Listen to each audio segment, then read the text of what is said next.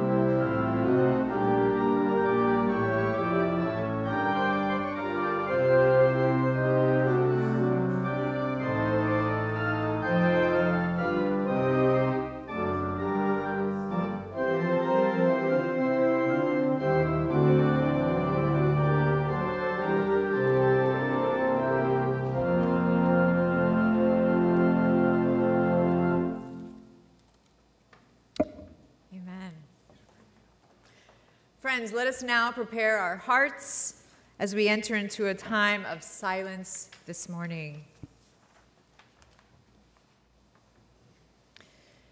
And as we enter into a time of silence, let us reflect on the week and how we can, in silence, confess our sins before the Lord and to also give thanks to the Lord.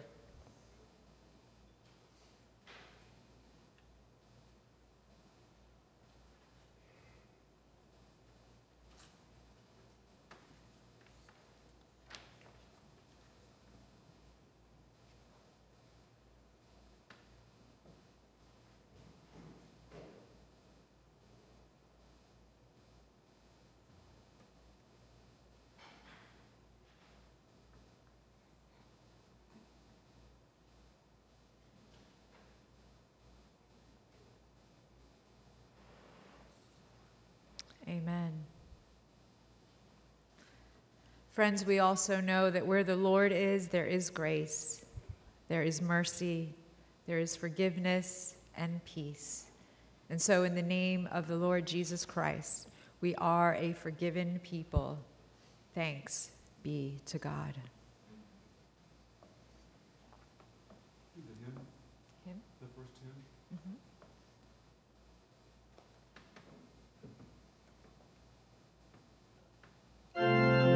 Please join in singing number 376, Love Divine, All Loves Excelling.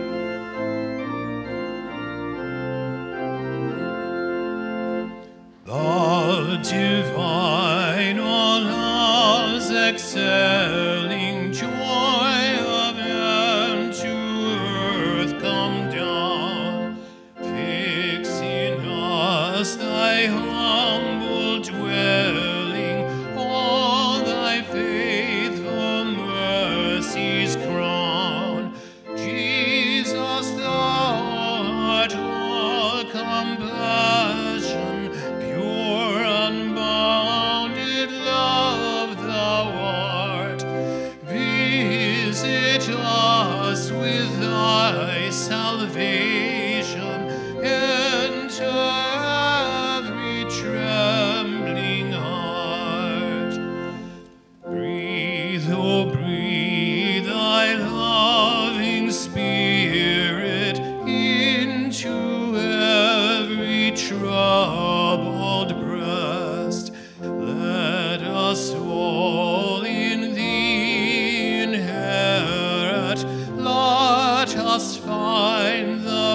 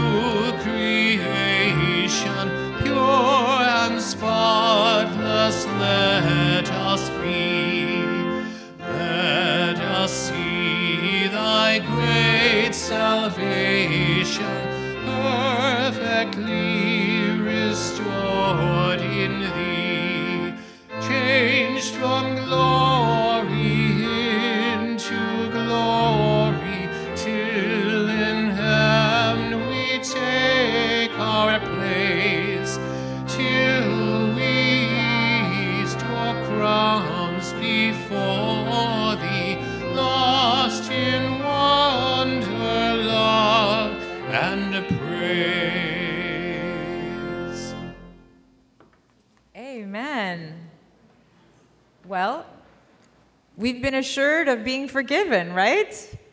Amen. We have crossed that line.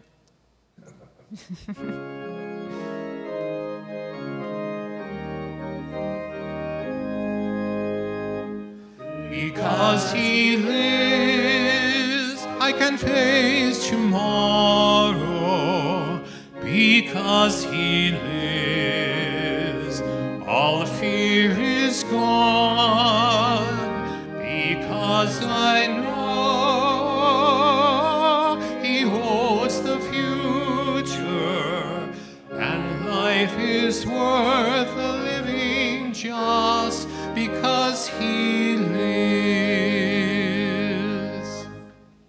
Amen. Well, now we have a time for news of the community, so I would like to go ahead, and you have the microphone, correct? Perfect.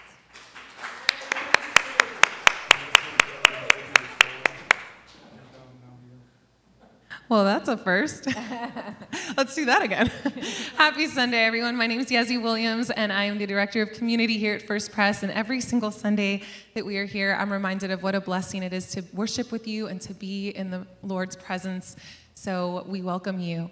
Couple things that are exciting that are coming up. Miss Alice and Bart have a crib that is in the, I guess like the portico here area. Well, not the portico, but as you exit, you'll see on my left, the North X, that's it. I had to thank you.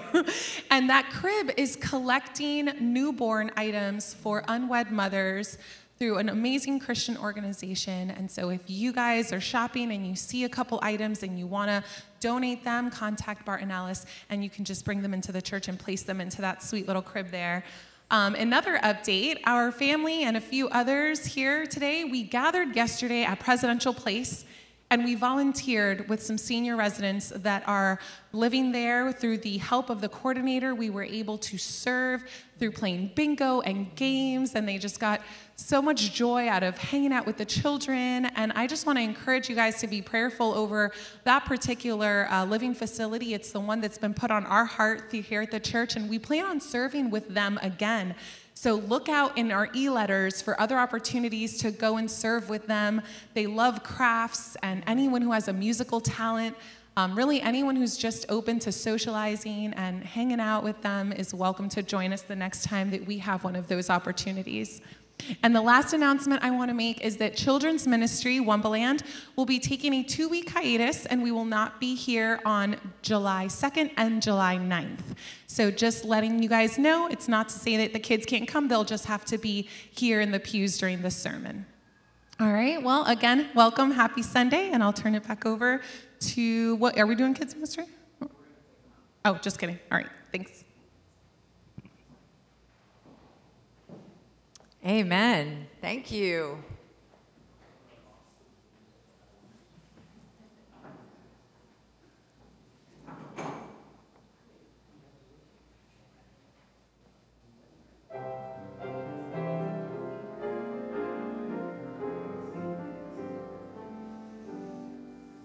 Master, thou callest, I gladly obey. Only direct me, and I'll find thy way. Touch me the mission appointed for me. What is my labor, and where it shall be? Master, thou callest, and thus I reply, ready and willing, Lord, here am I.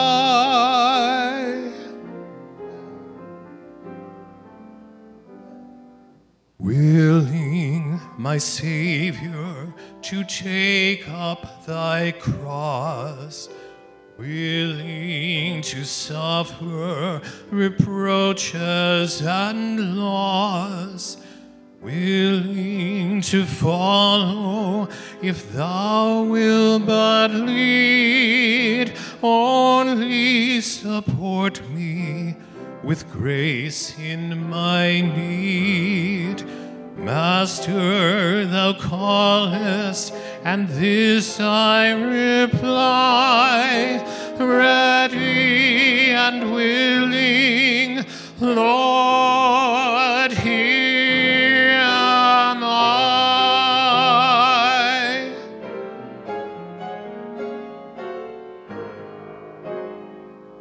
Living or dying, I still would be thine, yet I am mortal while thou art divine. Pardon whenever I turn from the right, pity and bring me again to the light.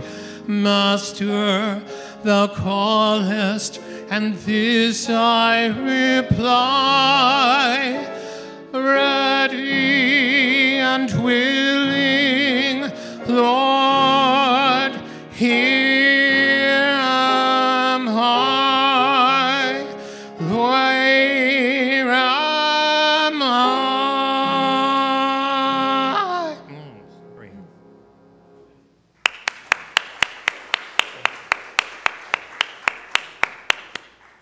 Beautiful. We can all say that, can we not? Lord, here am I. Can we not say that together? Yes, here we are this beautiful Sunday morning to worship the Lord. It is great to be together. Lord, here we are.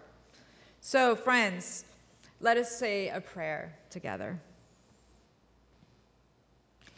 Holy God, reveal to us today your word eternal, yesterday, today, and for tomorrow. And in the name of Jesus, all God's people say, amen.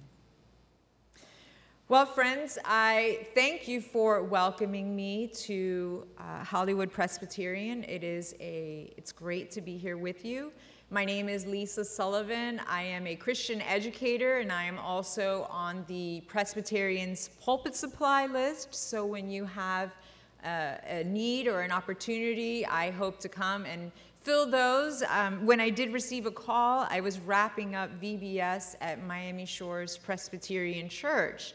And it was a great experience, lots of fun. It was wonderful to see the community come together for Vacation Bible School. So I'm grateful to be here. And when I said yes, I hadn't looked at the lectionary texts, right? I just said, sure, I will make it happen, I will be there. And when I sat down to look at those texts, I thought, oh boy, these are hard scriptures. This is difficult. Jesus is talking about turning, right? Turning one family member from another and carrying your cross and a sword. And I thought, oh my goodness, this is a challenge. But a challenge that we take up together. So I know that I do not do this alone. And speaking of sword, it brought to mind when I was a student at Miami-Dade College in downtown Miami. I had decided to volunteer at the Camillus House, which now has really grown exponentially. But when I was volunteering there, it was this small little building in the middle of downtown Miami. And as a young student, I was going there, and one day I thought, you know, I'm going to take a shortcut. Has anyone here ever taken a shortcut and then it ends up being the absolute wrong decision? Yes, that is what happened. And so I took the shortcut and I ended up in what I can recall as looking like an abandoned movie set. There were concrete buildings with fences, no cars, no people, no one around, and I thought, this doesn't look right. But at the end of the block, coming in my direction, was a tall, little scary-looking, shirtless, shoeless man carrying a machete. And here I am holding on to my little books, looking for the Camillus House, knowing that this is not where it's located. And as the man and I came closer together. He was on one side of the sidewalk and I was on the other. And as he got closer, he said to me, "Don't worry, this is not for you." And I thought, okay, thank God. But I'm also sorry for whoever that's for, because it was scary. It was a scary moment. So I stopped taking shortcuts to the Camilla's house, and I took the tried and true way going forward. Which also brings me to remember that writer, Frederick Buechner, Christian writer, who says, "Here is your life. Beautiful and terrible things will happen." And that is something that we are guaranteed in this life. Beautiful and terrible things will happen. So when we come across scriptures and passages that seem terrible, and they're spoken from none other than Jesus, when he says, "I have come not to bring peace to the earth, but a sword," we have to take a moment and say, wait, what? We usually see pictures of Jesus with a halo, holding a lamb, right? We associate Jesus with peace and love. But who is this Jesus holding a sword? Saying he's going to bring a sword. Saying in our passage today, in verse 37, "Whoever loves father or mother more than me is not worthy of me. And whoever loves son or daughter more than me is not worthy of me. And whoever does not take up the cross and follow me is not worthy of me. Those who find their life will lose it, and those who lose their life for my sake will find it." This is confounding, is it not? Would you agree? Would you agree that when I read this scripture and I thought, oh God, on Sunday morning, that's what I have to go up there and share about? How would you feel if you were in my shoes? And please, feel free. I'd love to hear from you. Right? A little nervous? I'm a little nervous about this passage, absolutely. And then you can read back in verse 34. "Do not think I have come to bring peace on the earth. I have not come to bring peace, but a sword." These are confounding, difficult passages. So first, I want to recognize that among all of us and before God. God, these are difficult passages. But as I was preparing, I found passages that were somewhat enlightening, and I would like to share those together this morning. These will not be found in your bulletin, so I will read them from my Bible. I believe you have pew Bibles, correct? Everyone have one? Okay, if you'd like to, you could turn to Psalm 62. And there I found what we believe to be a Psalm of David. And the writer writes, "My soul finds rest in God alone. My salvation comes from him. He alone is my rock and my salvation. He is my fortress. I will never be shaken." And it goes on further, and the writer writes, "Find rest, O my soul, in God alone. My hope comes from him. He alone is my rock and my salvation. He is my fortress." And again he says, I will not be shaken. This is our psalmist. A little further it says, because you are my help, I sing in the shadow of your wings. My soul clings to you. Your right hand upholds me. These are the Psalms of David. And if we go back a little bit further, we hear in Deuteronomy, "Hear, O Israel, the Lord our God, the Lord is one. Love the Lord your God with all your heart and with all your soul and with all your strength." And if you go back to Exodus 20, after the Israelites had been delivered from bondage and slavery, they were given the 10 Commandments. And you all know which the first one is, right? You know it. Of course you do. The first one, I am the Lord your God who brought you out of Egypt, out of the land of slavery. You shall have no other gods before me. So, going back to Matthew's text, is it so hard for us to really be confounded and shocked by what Jesus is saying? Is it? It is if we believe that the Old Testament is no longer relevant to Christianity, which I do know some people have adopted that belief. But I can assure you that the New Testament does not make sense without the Old Testament. Now, the Old Testament is self-contained. It does not need the New Testament, right? Those Hebrew texts are self-contained. But to try to figure out the New Testament without reading the Old Testament is a puzzle that will never be solved rightly.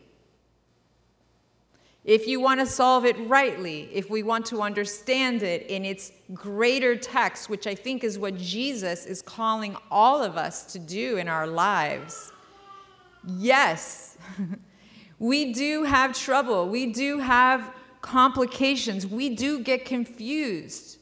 And we may not get all the answers when we want those answers. I know that happens to me quite often. But I get a bigger, better picture when I look into the Old Testament for help. I looked for help in these passages because they were and they are hard texts. So Matthew's passage, again, talks about Jesus. It talks about how he will turn. And we knew that at this time already in the in the New Testament, that the world, as we sing, was about to turn, right? They didn't all know it at this time. There was this itinerant rabbi. Where did this guy come from? And by what authority was he teaching, right? Those were the questions. By what authority are you doing these things, Jesus? But hindsight tells us that the world was about to turn. And they really didn't perceive it. They really didn't understand. And I know sometimes we look at the disciples and we even laugh like, oh God, here they go again. They don't get it. But is that fair to them? What would you say? I'm asking you. Is it fair that we do that? We laugh, or we put our hand on our hip like, I wouldn't have done that. Really? Yes. I think that we have hindsight in our favor when it comes to looking at the context of these passages. And Jesus, we know, or John the Baptist, preached what? What was his word? Remember? Repent. right? Which means turn around, people. Yes, that's what he was preaching. Jesus, too, he said, repent, the kingdom of heaven is near. The world was about to turn. Jesus was about to do something that no one in the history of humankind has ever done. And amazingly, it was done for each and every one of us right here, today, in this place. And also looking back in the Old Testament passages, if you look, there are many, Joshua, Numbers, Ezekiel, Deuteronomy, that speaks of our Lord with a sword. So as much as I want to believe that Jesus is holding a lamb and gentle and kind, which we know he is, right? And there are other texts that show that Jesus does wish peace, right? And Jesus or other writers of the New Testament speak of the message of reconciliation. We do know that there are still tensions and conflicts which may not be resolved in these passages until they're fulfilled, right? Until they are fulfilled. And if we think about it too, we know that Jesus, when his his family came to get him and he was healing a paralytic, and they said to him, your mother and your brothers are outside looking for you. What happened? Does anyone remember? Do you remember? He said, his family said he's out of his mind, right? But what did he say? The people that were with him, working and serving and healing and teaching and praying, he said, these are my brothers and sisters and mother and father. That's so profound. You and I, we are Jesus' sisters and brothers doing the work that Jesus has called us to do today. And that work can look differently for every single one of us, because Jesus has called you to a specific task, me to a specific task. So we won't be all doing the exact same work, granted. And it's also Jesus in Mark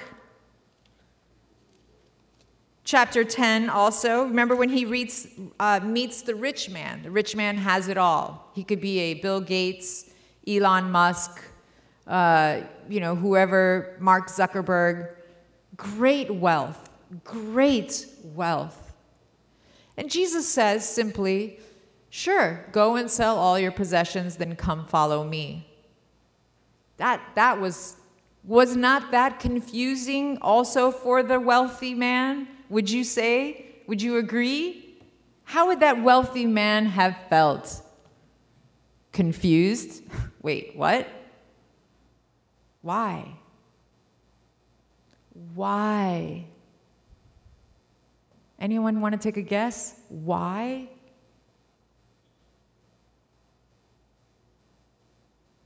Because we rely on our things. Because we rely on our wealth. Because sometimes I say, God, please just let me win the lottery. Please. And I never win. I haven't ever won. I think once I won $2. Okay, thank you, God. Not exactly what I was thinking. So friends, all of this is to say that God and Jesus and the Holy Spirit are worthy of our loyalties, allegiances, love, respect, time, gifts, talents, skills, things that we have that can be lifted up to the Lord for God. And Mark, turning the rich man away, or he turning away, I want to believe that he went home and he thought about it. And maybe he sold one thing that next day, some stocks, right? Or maybe he sold this farm that he owned, and he began to see the value of the message of God in our lives. And lastly, of course, Jesus, on the heels of that experience, says, "Truly I tell you, no one who has left home, brothers, sisters, mother, father, child, or fields for me and the gospel will not fail to receive 100 times as much." So yes, things have to be put into their proper place. But Jesus says we're going to receive 100 times more.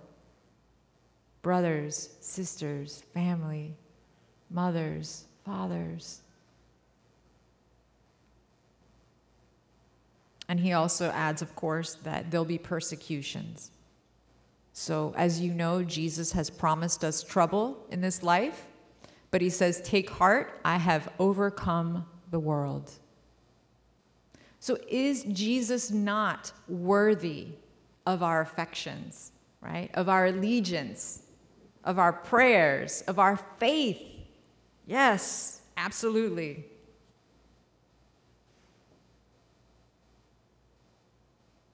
In Hebrews, the Word of God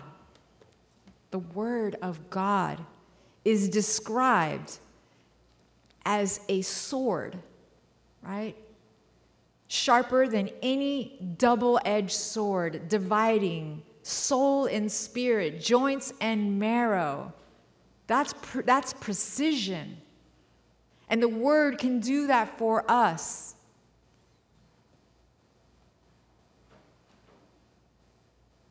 Anyone want to acknowledge that there is also spiritual warfare that goes on in our lives, that unseen things can be working against us in this life? Does anyone believe that? If you do, please raise your hand. I know I do. And sometimes I feel when I'm trying to do something, it's like everything from the left and the right and behind and in front of me is trying to stop it. And sometimes not everything is going to work out, right? And that's okay. But we have to be aware of these things going on in our lives. It isn't just some accident, maybe. There perhaps can be forces in spiritual warfare in this world that work against us. And I don't mean just us here today in the pews. I mean in big ways, right? Maybe our country, correct? Maybe the world. So these are important things not to let slip out of our minds. And to close, lastly, as I was preparing to meet you today and be with you today, another passage came to mind. And again, to me, this feels like the Holy Spirit helping me because, as you know, I was kind of wrapping up some VBS things and it was quite a hectic time.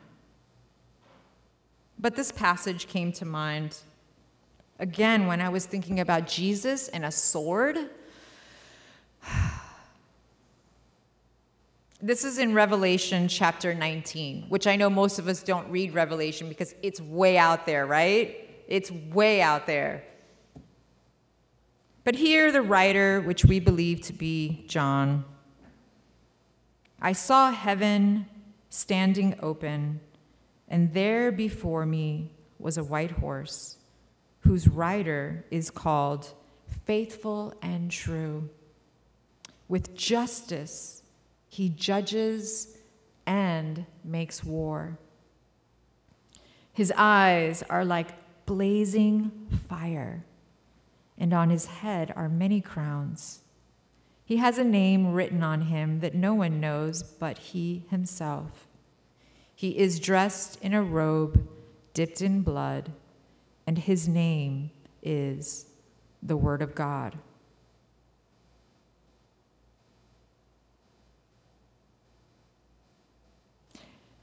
I will allow you at your leisure to read the rest of the text of Revelation 19.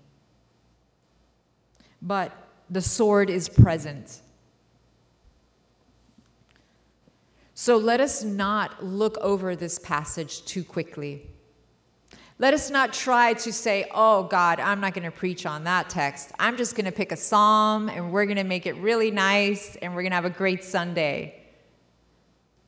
Let's not do that. Let's dig in and see when we are confused about something, looking a little further into it. Does it line up? Does it line up with the Old Testament? Does it line up with the New Testament? Does it line up with our church confessions, right, that are written over thousands of years by people who have spent their lives reading this? Yes. So friends, there's a saying, do not avert your eyes. Don't look away. And that is something that I am tempted myself to do, so I am here speaking to me as well, which I almost did today with these texts. But I didn't, and here we are. And I hope that we are encouraged today to know that God is worthy of our affections. God is worthy of our love, of being number one in our hearts and our lives. Why? Why? Does anyone want to answer that? I have a feeling you know. Anyone? Take a guess. Why?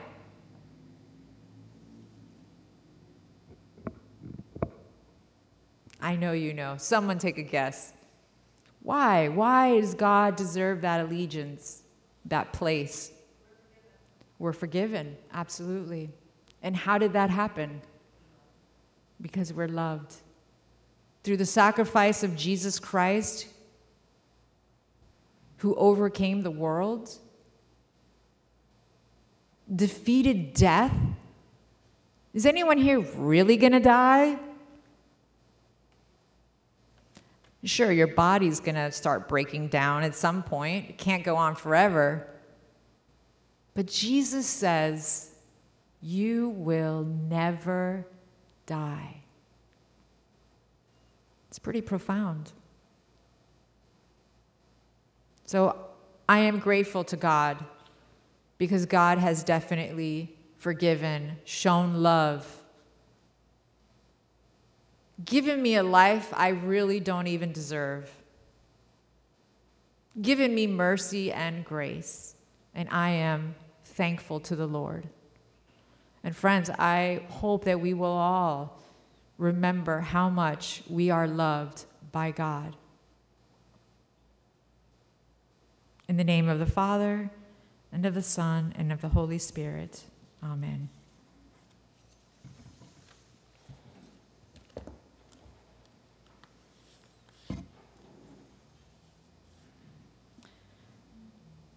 Okay, well, here we are, and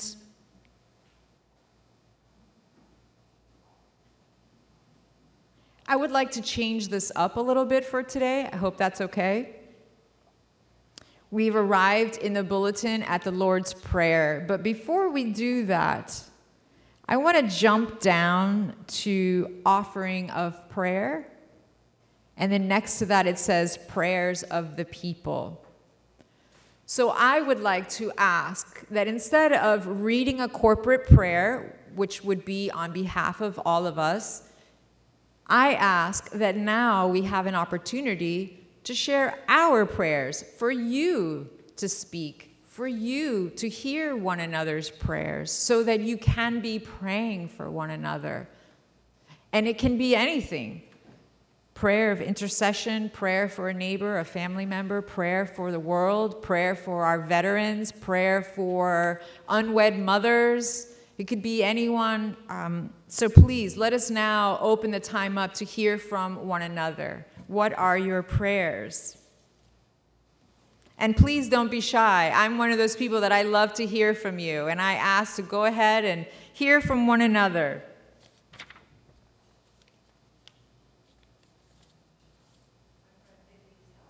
Your friend Nikki's health. Thank you. Bianca's sister.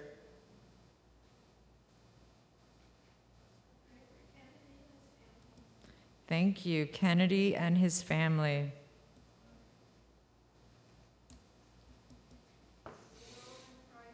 The world in crisis.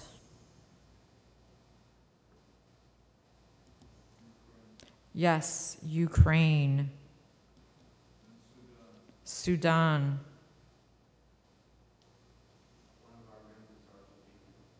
One of your members is in Argentina? She is Argentinian, okay.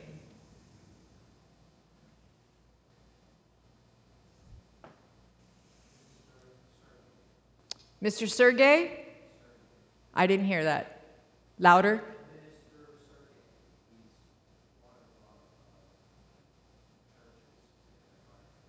Mr. Sergey, you said.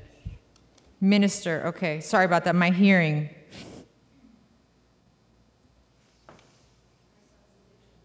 Addictions, your son's addictions, absolutely. Thank you.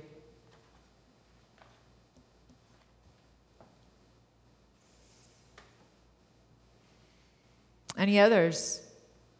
I can feel them. I just can't hear them yet. What's that?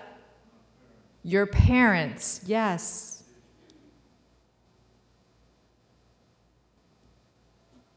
Lord knows we need to pray for parents. Any other prayers?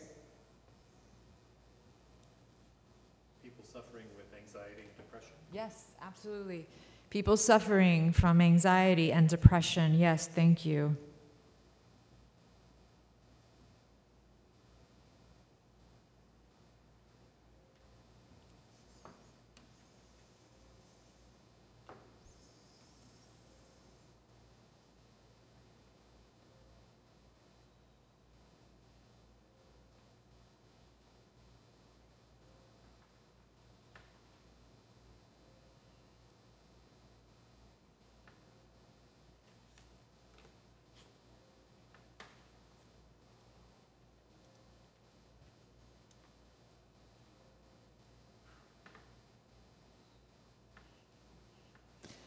Okay, friends, we will pray together and then we will conclude with the Lord's Prayer. Let us pray. O Holy One, who teaches us that the world is about to turn, we thank you, God, for bringing each and every one of us here together today to worship you and to remember that you love us and to recall all that you have done for us. And Lord, to give you praise. And now, God, we ask for you to hear those prayers, the spoken and the unspoken prayers.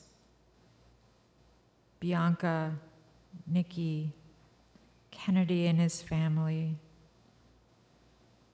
And Lord, we pray for Minister Sergey. And God, we pray for those that are battling addictions. We pray for those that are suffering under depression and anxiety. We pray for countries that are experiencing terrible crisis and wars, Sudan, Ukraine. Lord, the world, as you know, is in crisis. And God, we pray for parents. We recall their love and sacrifice. And Lord, we know that not all parents were able to parent.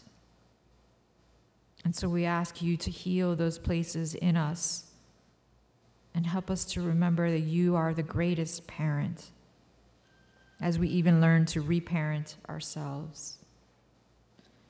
And God, we just thank you for this time to bring everything to you and lay it at your feet, and to know that you are worthy and that you hear us, and that all things work for the good of those who love you. And we now remember the prayer that your Son taught us to pray by saying, Our Father, who art in heaven, hallowed be thy name. Thy kingdom come, thy will be done, on earth as it is in heaven. Give us this day our daily bread. Forgive us our debts as we forgive our debtors. Lead us not into temptation, but deliver us from evil. For thine is the kingdom, and the power, and the glory forever. Amen. And so, friends, now in our bulletin, we have an opportunity to give back to God a portion of what God has given to us, whether that be our time, our talent, our finances. So let us have an offering to the Lord.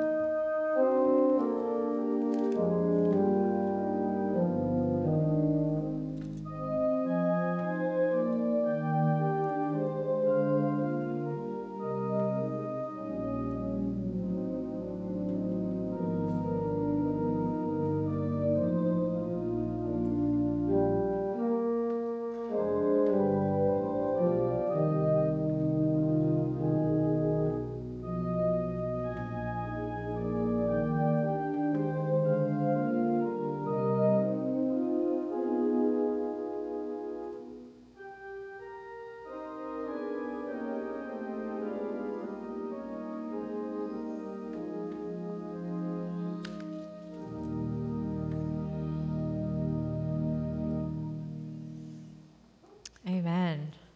Let us pray.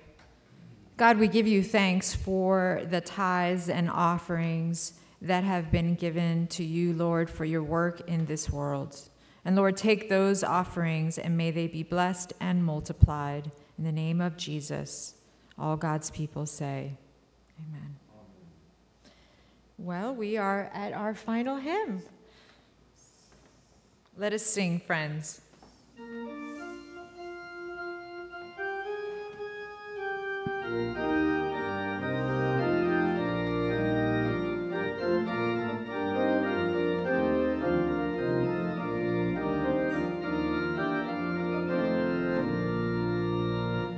In Christ there is no east or west, in him no south or north, but one great fellowship of love throughout the whole wide earth. In Christ shall true hearts everywhere their high communion find. His service is the golden cord close binding humankind. Join hands, disciples of the faith, whatever your race may be, all children of the living God are surely kin to me. In Christ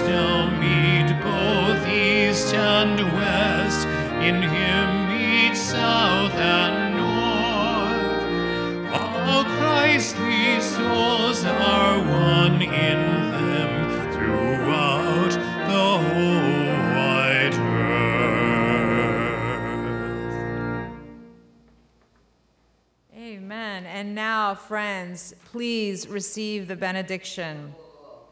Pardon me? Oh, okay. Okay. So the Lord bless you and keep you. The Lord make his face to shine upon you and be gracious to you. The Lord turn his face toward you and give you peace. Go in the love and the peace of God and in the name of Jesus Christ. Amen.